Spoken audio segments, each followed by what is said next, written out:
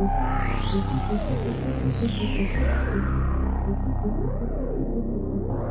is a thing where I'm with my extended family, and we rented out this nice house, which we've done in real life once or twice. And so first I'm trying to work because I work remote, so like maybe I'm on like a vacation and I'm seeing them, or it's over the holidays, and I don't know, I didn't take a vacation day this one day, so I'm supposed to be working. Some of my cousins are playing a video game.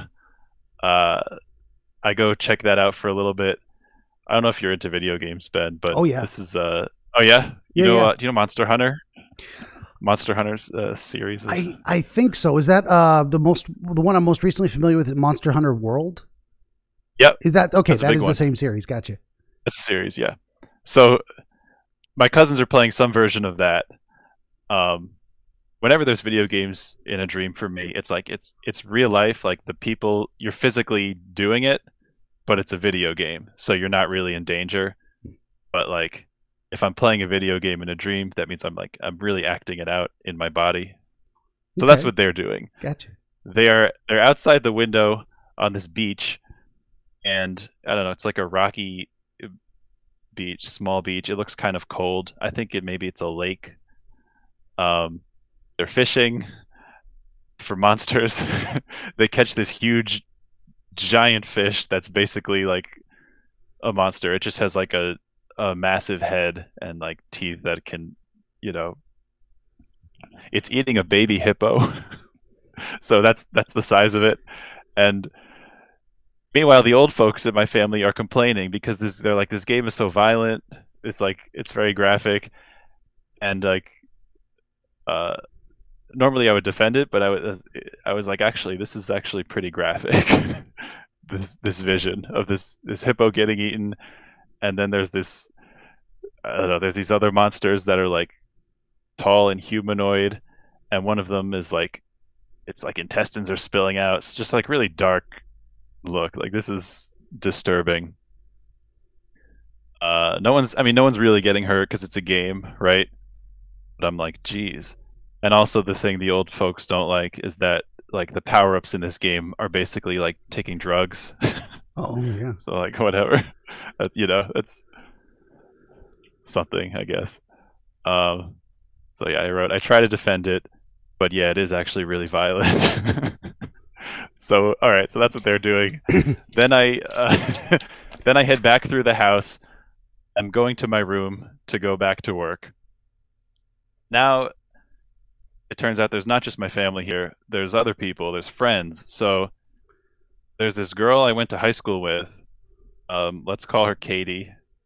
And I didn't think I had a crush on her ever, but here she is in my dream 10 years later. And she's like kind of flirting with me, like talking to me, trying to get close to me. I don't know if that's connects to anything else, but I'll just throw it in there. Nothing really happens, so I just go back to my room. I hear that my cousin arrived, and my cousin Michael, he's like a really good cook, so that means the cooking's going to start soon. So I just hear everyone, hey, Michael's here, whatever. So I don't know, just normal family stuff that I overhear from the room. Then I guess fast forward a little bit. None of me doing actual work is in the dream. Now my college friends are also here, and I have had this like recurring kind of dream before where like I'm on a road trip with my college friends and we end up staying with my family, which we used to take a lot of road trips, so there's that. But I don't know, it's just like this collision of worlds. It's my friends and I'm with them, like traveling with them, and we're intersecting with my family staying at this house. So this was in, I hate to interrupt, but this was in this dream, or this was in this dream. I'm just saying it's also happened in other dreams. So this is a familiar element. Sorry, I almost never interrupt, but a familiar element from past dreams that's now intersecting with this dream. They have arrived from a road trip, not that suddenly you had the experience that you were also on the road trip. I guess once they had arrived, I kind of fit that into like, oh, I must be on a road trip with them. Okay, fair enough. Okay. Because it's a familiar element, I guess. So yeah. Yeah, gotcha. It's like, I guess when this is all over, I'll get in the car with the friends and we'll go off to wherever, and my family will go back to their homes. Okay. So now my college friend, David, he's there with them. They're playing a different video game. There's 2 video games in this stream. I don't know. We're like making fun of David a little bit because like he has the premium membership of Steam. I don't know if that's a real thing. I think in my head, I think people are crapping on Steam right now because like they're getting rid of all their games with NFTs or something. I don't know if you followed that. I saw that on Twitter. I must have seen that right before I went to bed.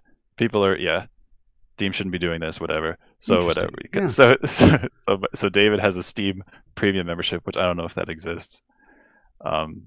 But it's still fun because that gives him like bonuses that he can use in the game. So the game we play in that setting is like it's like a battle kind of thing. There's shooting and there's also like swords and stuff, and it's just fighting. I don't know.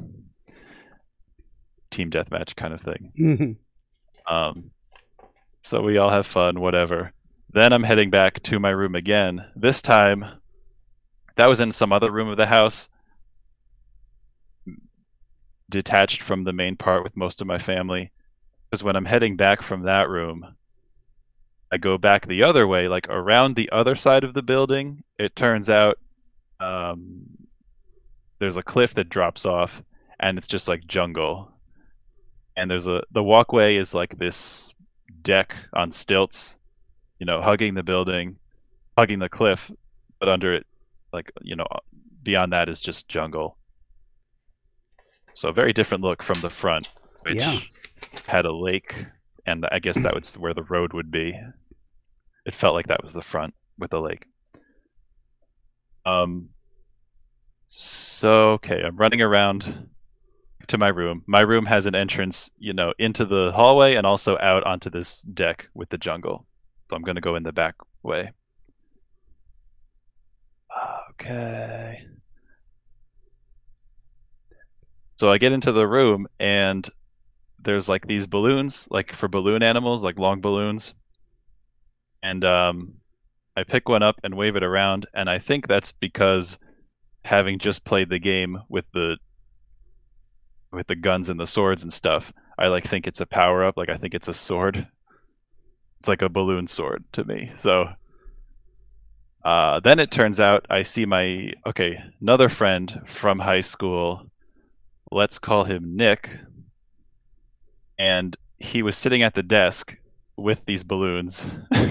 And it's somehow I know that he was like doing research on them, like academic research on like the fluid dynamics, of balloon. I guess that's what you would be studying if you were studying balloons.